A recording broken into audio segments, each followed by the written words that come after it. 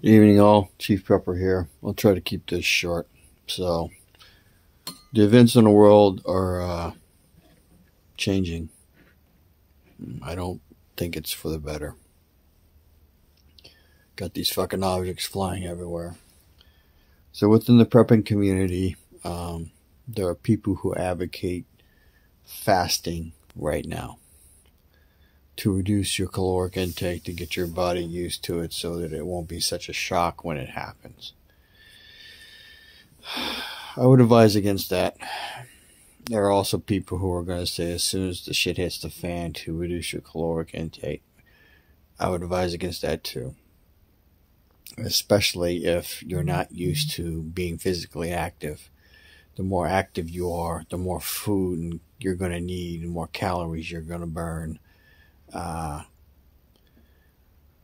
Fasting now when there's plenty of food could be a good idea, but I don't think it is. Trust me, if a true shit hits the fan event where we're all fucking fighting over food, and we will if it happens, if the shit hits the fan event happens, there'll be time enough to lose weight. Everybody who's fat's not going to be fat for forever because everybody's going to starve to death. Literally. Even if you have food, you'll run out. So I'm talking about food because it's super important. There are two things that are going to consume everybody's time. Food and security. We're going to become primeval and primordial.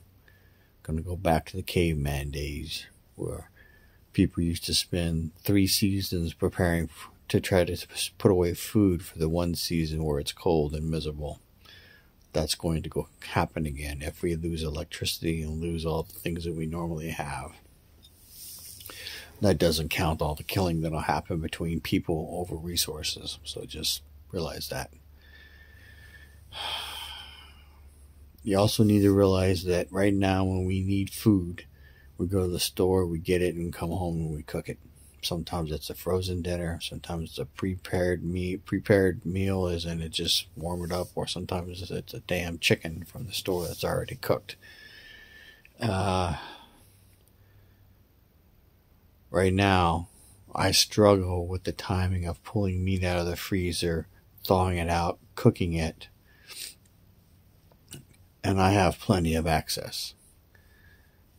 So let's talk about the logistics of not the last meal I had, but the one before that. Taco salad.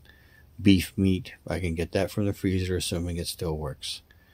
Lettuce. I have started seeds for a type of lettuce. I don't know if they're going to grow. I'll do an update on the little pods later. Cheese. I cannot reproduce. Taco chips. There might be someone here in my neighborhood that might know how, but I don't know how, and I don't have the ingredients. And then you have to have grease. The reason they're so bad for you is because they're fried in grease and then they, dry out. So keep in mind that the logistics alone for a simple meal, which is ground beef, cheese, lettuce, tortilla chips,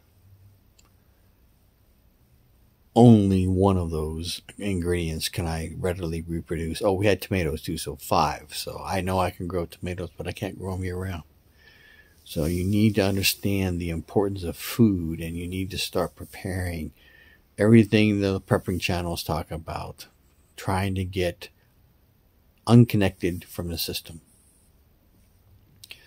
The more you do that right now, the better your chances of surviving any prolonged shit hits the fan event, assuming you don't get killed by your neighbors, or you don't have to kill your neighbors in order to do that, because that will change you. So, food, security are the two things that will take up 90% of your time.